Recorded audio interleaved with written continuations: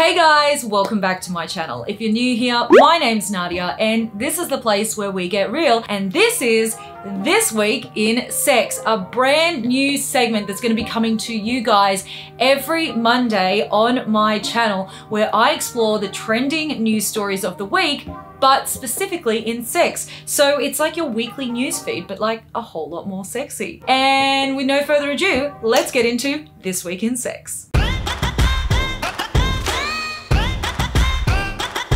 34-year-old actor Armie, who you may know from movies like Call Me By Your Name and The Social Network, has been embroiled in a rather messy sex scandal this week involving cannibalism. It seems that he sent some rather explicit DMs where he detailed his fantasies around eating someone else and maybe consuming their blood. So these are the messages that were leaked. So hard, thinking about holding your heart in my hand and controlling it when it beats. I am 100% a cannibal. I want to eat you. And then I need to drink your blood. Why the distance? Now, actress Bella Thorne has actually come out and defended Armie Hammer, and she had this to say about the leaked DMs. I honestly can't believe this. People are crazy to fake this shit. This poor guy and his kids, like, leave him and his family alone. No way he's a freaking cannibal. Now, these leaked DMs are supposedly from a secret Instagram account that Armie has, and he has recently come out and actually confirmed that the secret Instagram account is real. And there are a lot of very interesting images on this account that have also been leaked. Images of him doing a drug test and seeming to say that he does enjoy taking drugs, and talking about going through his divorce. And then an image that was leaked as well of a woman in lingerie knelt on a bed, which is captioned, "Well, my ex, for very good reason, wife, is refusing to come back to America with my children, so I have to go back to Cayman, which sucks. Except there are a few silver linings, like Miss Cayman again while I'm down there." Now, this prompted people to think that he was actually talking about Miss Cayman from Miss Universe, and they have come out basically distancing themselves from it, and the Miss Universe people have been like, no, we have nothing to do with this. And so it kind of forced him to come out a couple of days ago and basically say that he was sorry for the implication that he was having sex with Miss Cayman from Miss Universe, because that is not what he meant. It was just meant as a joke, and the woman was someone else who we still don't know who it was. But what's interesting is he has definitely admitted that this Instagram account belongs to him, and we know that he is kinky and that he's into bondage because some things were leaked a few years ago that indicated as much. And he also did a Playboy magazine interview back when he was still married to his wife, where he talked about his desires to explore more kinky kinds of sex. In the interview, he says, "I like the grabbing of the neck and the hair and all that, but then you get married and your sexual appetite changes. And I mean that for the better. It's not like I'm suffering anyway, but you can't really pull your wife's hair. It gets to a point where you say, I respect you too much to do these things that I kind of want to do." So I think it's fair to assume he has a slight Madonna whore complex, which is actually fairly common among men in long-term relationships. And this is where men are unable to separate the idea of their wife being a nurturing, loving being who they really respect and care about, as well as also being a sexual being and maybe a girl who wants to get down and get kinky and get her ass spanked or her hair pulled.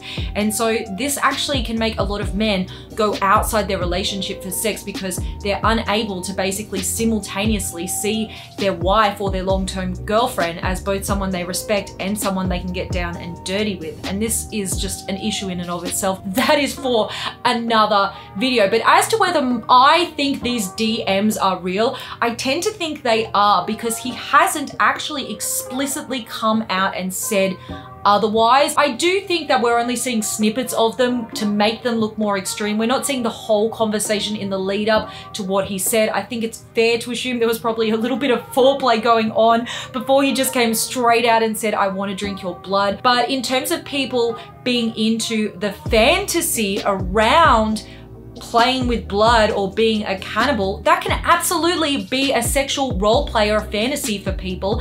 And in and of itself, there is nothing wrong with it. And I don't believe in kink shaming, and I don't believe the media should be kink shaming him for this and saying that his fantasies are disturbing. I think the only time we should be getting disturbed is if he is actually harming women, which to this point, I have not seen any evidence of.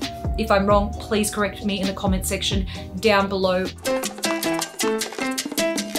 So great news for Sex and the City fans. Sex and the City is getting a revival. It has been confirmed that it is going to be airing on HBO Max. They are apparently due to start filming in March, which is going to be interesting given that we are still in the middle of a pandemic. I also think just the choice to maybe bring out this show again while there are literally hundreds of thousands of people dying might be a little bit tone deaf, but I still am kind of excited to see what they do with this reboot, particularly because of note, they have confirmed that Samantha, who is played by Kim Cattrall, will not be rejoining the cast. Now, if you are a Sex and the City fan, you probably already know that Carrie, who is played by Sarah Jessica Parker, has been having a behind the scenes full-on feud going on for years with Kim Cattrall. It's been pretty well publicized, and Kim Cattrall has essentially admitted to it as well, that the two of them can't stand each other. They have fought a lot. They had a very public altercation after Kim Cattrall's brother passed away, and she basically just posted on Instagram that she wants Sarah Jessica Parker to stay the hell out of her life and she wants nothing more to do with her, and for that reason she will not be doing any further Sex and the City sequels or movies or anything more to do with the franchise, which is upsetting because I feel like Samantha kind of is like the heart of what the show is about, because while all the characters in the show talk about sex and they really created a movement around sex positivity, Samantha's character, played by Kim Cattrall, really is at the absolute core of what the sex positivity movement is about. And it's really cool to see that while when Sex and the City first came out over 20 years ago now, Samantha's character was seen as really cutting edge. The fact that she just talked about getting down and dirty with guys and having tons of casual sex and talked about oral sex and all of those things, and she did it so openly, just like while they were meeting for brunch. I'm dating a guy with the funkiest tasting spunk. That at the time was seen as very unique. And now Samantha can really be seen in kind of mainstream popular culture because of sex positivity and feminism. We're seeing more and more women really take ownership of their sexuality in the way that Samantha did. So it's very sad not to see Samantha return. I'm kind of interested to see if there's even any storyline left for them to do. While I absolutely love this show and I will 100% be watching, I just don't know, like, what more could we possibly see? Like, are these women gonna keep having just loads of casual sex into their 80s? There's nothing wrong with that, by the way, but how is that gonna work? Are we gonna follow them to like the retirement village? Like, I'm just interested to see what happens, and I will be watching. I will not be judged by you or society. I will wear whatever and blow whomever I want as long as I can breathe and kneel. So an interesting report has come out showing that the number of women who are choosing to be single is quite significantly on the rise. The Office for National Statistics shows that women who are not living in a couple and have never been married is rising in every age range under 70.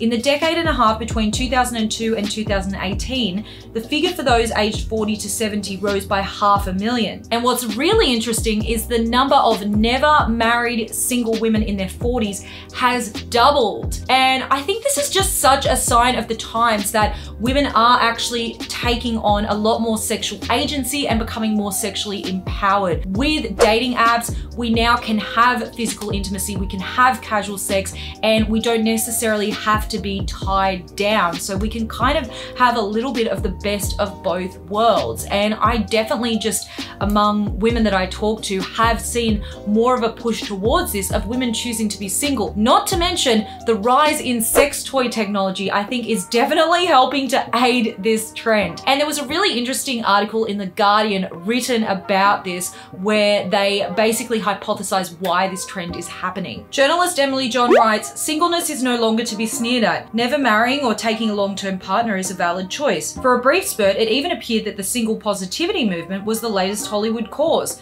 with A-listers such as Rashida Jones, Mindy Kaling, and Chelsea Handler going proudly on the record about how they have come to embrace their single lives." And I definitely think this is a trend that we are going to see stick around, and if not, just become mainstream. I feel like if vibrators keep getting better and men don't step up their game, there is a distinct possibility of that. All right, guys, that was this week in news. I hope you enjoyed this segment. This is a new segment. Like I say, it's going to be every Monday on my channel, so please hit the notification bell so you can be notified every Monday when this video goes up. YouTube will send you a little notification, and give me some feedback in the comments section, or even just by giving this video a thumbs up or a thumbs down if you didn't like it. That's a valid form of feedback too, to let me know what you think of this segment and if there are any other sorts of things you'd like to see me cover in it. But I think this is going to be fun. I'm looking forward to it. I'm looking forward to something a little bit different for 2021.